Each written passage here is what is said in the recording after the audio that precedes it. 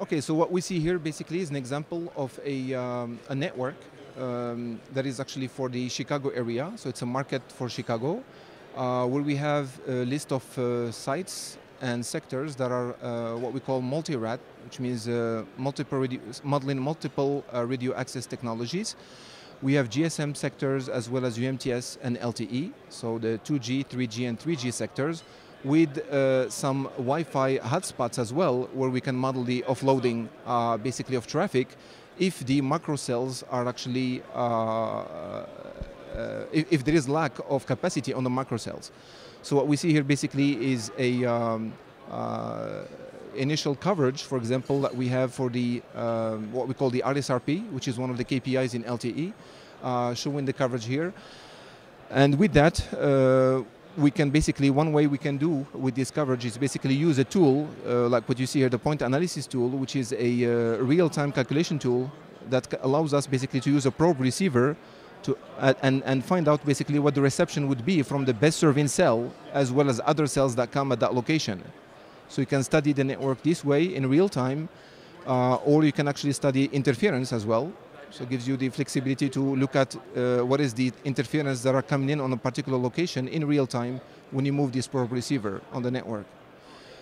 Similarly, you can actually study the capacity of a network using a Monte Carlo, state-of-the-art Monte Carlo engine, which is also a multi-technology algorithm that allows basically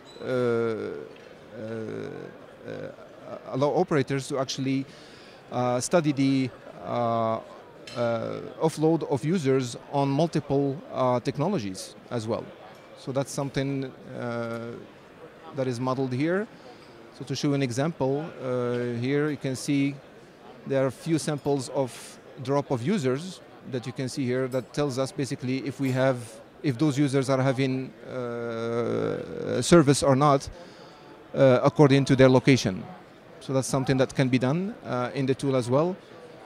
And then other things we can do is the capability to actually import drive test data and CW data to actually show or to validate the optimization of the network as well. So that's something that can be done within the tool itself.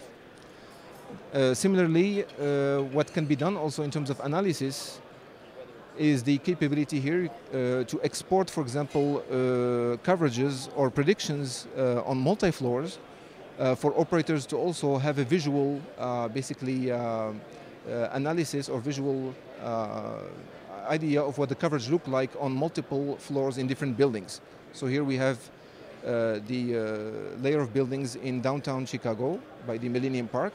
And here on this Google Earth export, we export the coverage to show if there is coverage on multiple floors inside the buildings as well. So that's something that we can do within the tool itself.